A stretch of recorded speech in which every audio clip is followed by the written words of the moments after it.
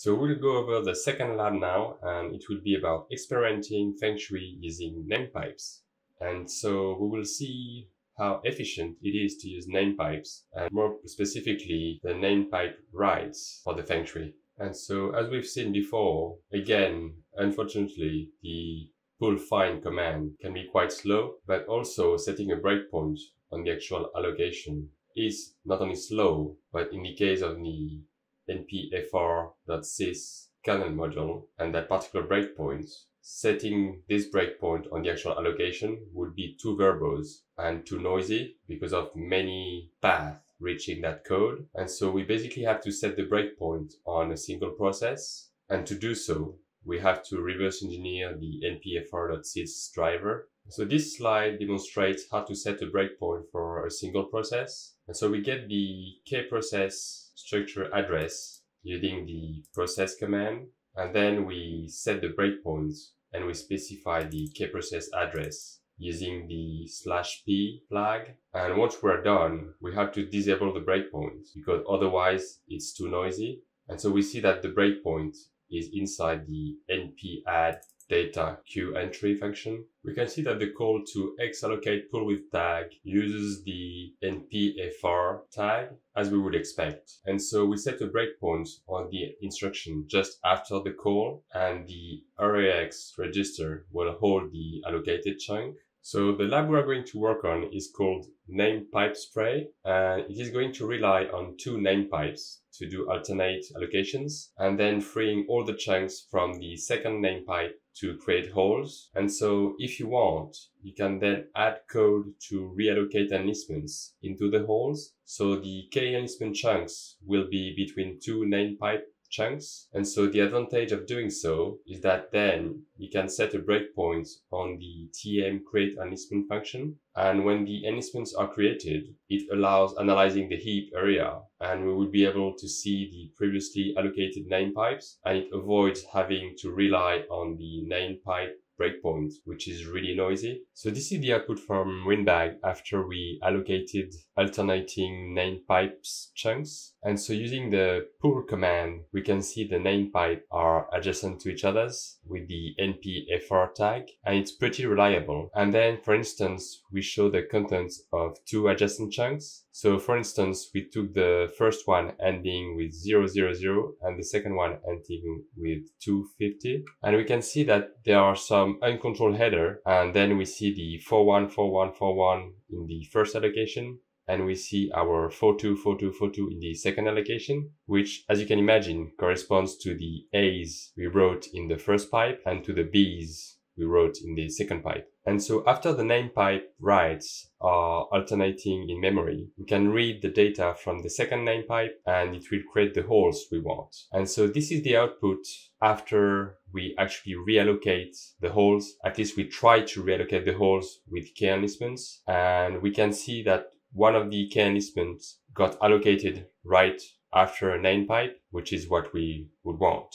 And so we mentioned that for every enlistment we create, there is a notification chunk that gets allocated as well, which has the tmfn tag, as you see here. And so we can use the breakpoint, that particular breakpoint below, to track where these allocations go, and it helps to understand if there is a chance that this allocation mess up with our actually interesting Fengshui. So let's analyze the source code of the lab, which is the name pipe spray lab. So there are many similar things to previously analyzed labs. So we're just going to detail the new things. So we see there is a new structure called Fengshui, and so it details two groups identified by number 1 and 2. And we see there is all the KTM objects related to the enlistments being spread for transaction 1, resource manager 1, and transaction manager 1. And then there is a second group identified by number 2, which is again enlistments, transaction manager, and resource manager. And we track different counts for both groups because in the first group, we'll have extra enlistments being spread in order to get a deterministic layout. Then we have the name pipe structure. So this structure is used to track all the elements related to the name pipe spray. So we see there is a pipe name, there is a a drain size, which is basically the size of the chunk we want to allocate and then drain in order to either allocate specific chunks or free them. A count, so usually we will want to spray drain count of size drain size and then drain them to free them. Then we have handles for different events that are used because we're going to use two threads to spray the name pipe, because obviously we need one to read the chunk and the other one to write them in the first place. So they're going to have to synchronize with each other's. And so we have one handle to say, okay, I'm ready. The name pipe has been created. Another one to say, okay, I'm ready to drain the actual chunks. And then the last one say, okay, the drain is finished. And then we have a CPU core because we're gonna actually attach the thread to a specific core for spraying the name pipe chunks. And then we have a buff size, which we'll use.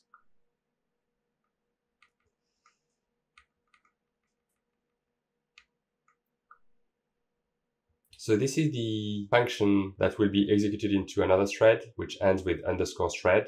And so this name pipe server thread function is taking as an argument the name pipe's server structure that we've just seen before.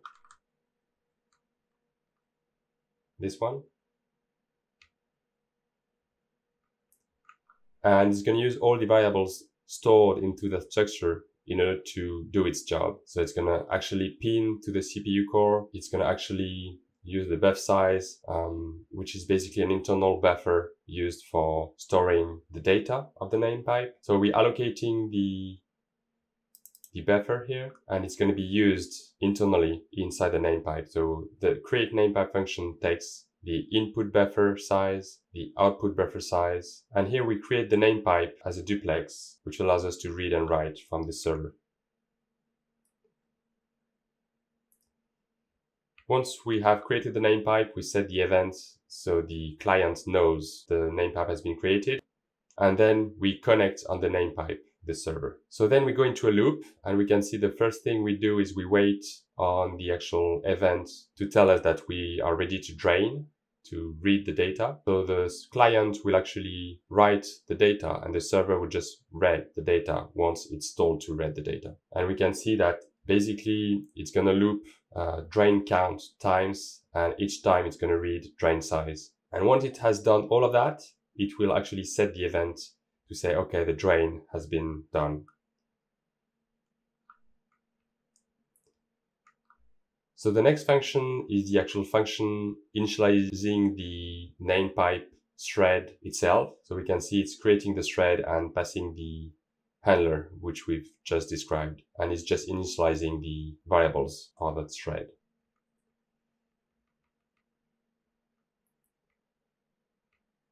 So this function is used to spray name pipe chunks. So this will be done by the client. It's taking the handle to the pipe to write the data, and it's going to write spray count chunks with the data pointed by chunk data and of the actual size len. And so we can see it loops spray count times, and it's going to write the data into the pipe. And we have to do it by chunk len granularity, just to make sure that the actual chunks are allocated of the right size.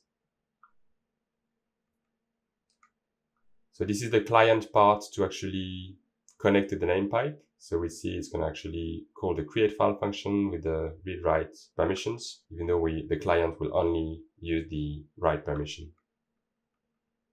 So now we have the name pipe Fengshui function. So this function is going to actually allocate adjacent name pipes, and it's going to then create holes, and then the goal is going to be to refill the holes with actual kernel instruments. But this function is just about manipulating the heap to actually have these interweaving name pipes and then creating the holes. So we see it takes a count, which is the number of name pipes that we want to spray, and it's taking also an extra count that will be used to actually initially spray name pipes in order to fill all the holes. So we see lots of different variables. We see the different pipe names for both pipes. It's using a spray len of 200 hex. So we can see it uses the previously described functions to initialize a name pipe and then connect to it as a client. So this will be the server part and this will be the client part. And obviously the client part will wait for the ready event to be initialized before connecting to it. So here the goal is going to be to actually write data into the buffers.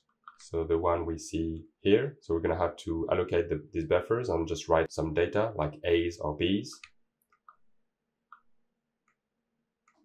Then we can see here that this loop will actually use only the first pipe in order to fill all the holes on the heap. So we're using the extra count in order to loop extra times in order to fill all the holes, at least most of the holes as much as we can.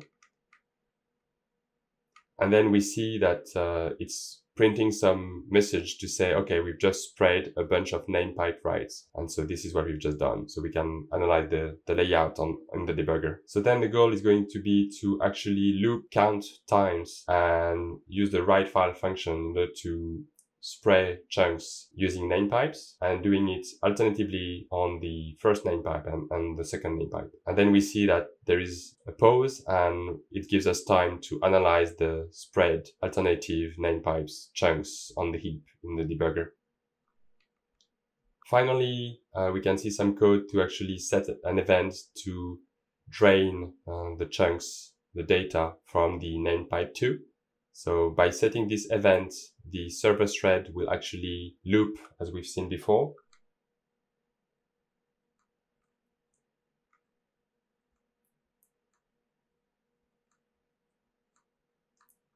Because here it was waiting on the drain event, so it's going to loop and read the data. And so then it's going to set the drain done event.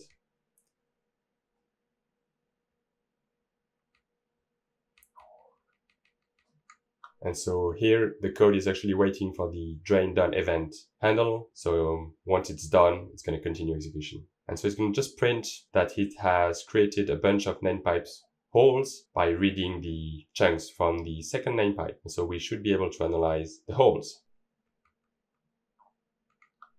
So then we can analyze the main function. So we see we define an enlistment count of 5,000 hex. And the code is very similar to what we've seen so far, where we create all the KTM objects to have something we can use to work with.